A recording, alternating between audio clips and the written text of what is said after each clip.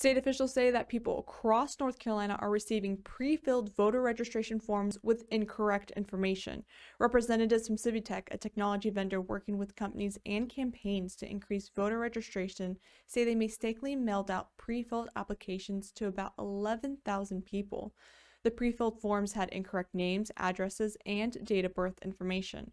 Civitech reps say the company is in the process of contacting anyone who received those incorrect voter registration forms and is sending them new blank forms. The state election board and the company are encouraging people to throw away any mailing they received with incorrect information. They're also advising voters to be careful whenever they receive election-related mail from third-party groups. In the digital studio, I'm Victoria Holmes.